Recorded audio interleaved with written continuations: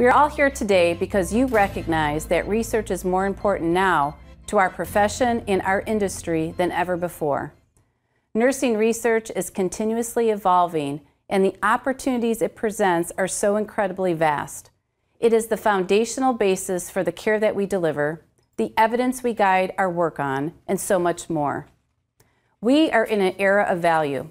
No longer is our success being determined by patient volume. It is all about value. And value relates to access, to affordability, and to quality, lowering cost, becoming more transparent, and improving our outcomes. For most of us, today's age of healthcare looks a lot different than the one we used to know, definitely different than the one Nancy and I walked into nearly 3 decades ago. But our past successes have brought us to this point, and as challenging as the healthcare reform road has been and will potentially continue to be, this is truly an exciting time to be a nurse. Nurses are undeniably imperative to the future of healthcare, but sadly, many nurses have yet to fully recognize this. Nurses need to understand just how important they are to the solutions that are currently and will continue to drive healthcare transformation. And nursing research and innovation could very well be the catalyst that takes us there, that shapes and further defines our future. By initiating research, nurses will learn if novel ideas and programs work. They will recognize if improvement and enhancements are valuable, paint a clearer picture of what that value looks like, and take the initiative to transform those thoughts, those ideas, into reality. How many times has someone said to you, "That's a great idea, you should take that initiative and make it a reality"? What typically happens? Unfortunately, most of the time, nothing. Most great ideas remain dormant because people don't have the courage, the resources, both time or financial support to take action. But in our profession, especially, this mentality needs to change.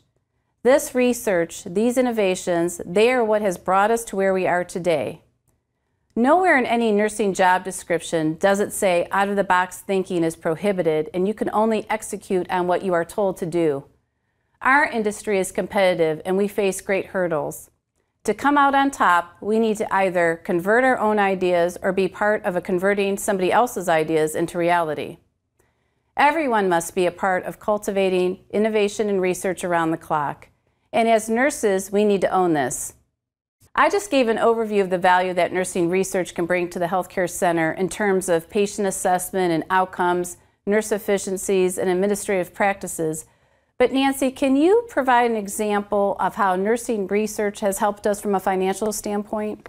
We have many examples of how research can really save money and decrease cost of care. But one of my favorite examples is of a study we did on EKG lead wires, specifically disposable lead wires compared to reusable, clean EKG lead wires.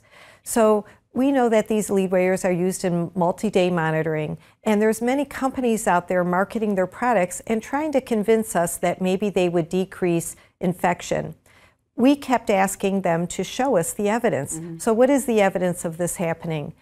Eventually, we ended up leading a research study, a randomized controlled study of over 7,000 patients, and they were randomized to either clean, reusable EKG lead wires or disposable EKG lead wires. We learned that the disposable EKG lead wires did not reduce bloodstream infection, ventilator-associated pneumonia, or wound infections among our patients treated in multiple intensive care units. Ultimately, Cleveland Clinic saved a lot of money as the disposable EKG lead wires are much more expensive than reusable ones, even when accounting for replacements. I know that a lot of nursing research is aimed at understanding factors associated with the quality of care that's delivered so that we can ultimately improve patient outcomes. But Nancy, can you provide an example of research that was translated into nursing practice because of new knowledge that has been gained?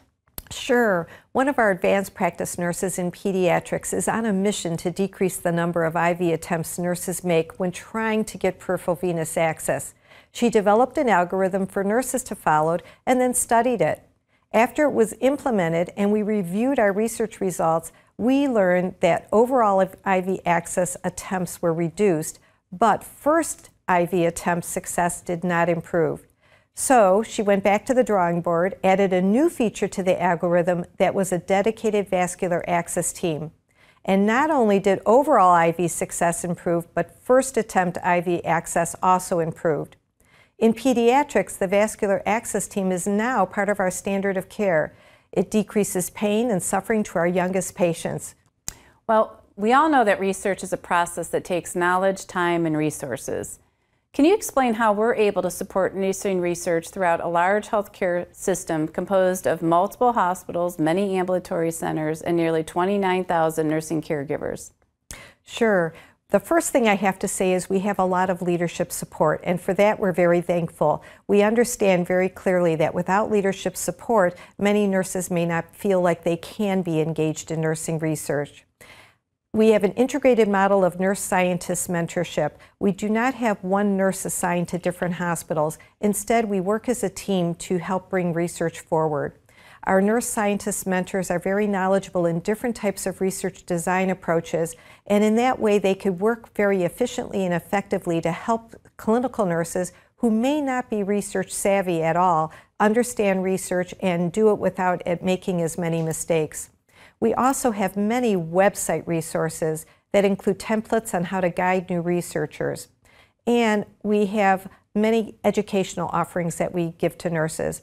For example, we have a 2-day evidence-based practice literature review course, a 2-day nursing research conference, and in that conference we encourage our nurses to present orally and provide poster presentations of their completed research so they could disseminate it internally and externally. We also offer literature reviews and writing for research publication grants, and we have a small nursing research grant. Finally, we also offer research workshops at each hospital.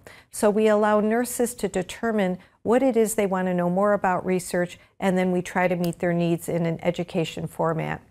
We're very fortunate that we also have integration with our resources. For example, I have a team of biostatistician support. We also have multiple system-wide resources that include electronic databases, librarian support, art and photography support, to name a few. And with our huge push for information technology research, having wonderful databases is a real asset for us. Thanks, Nancy. So in your opinion, what element of research is the most difficult? You know, I think when I'm thinking about research, translating research into practice, that very end stage oftentimes is the most difficult.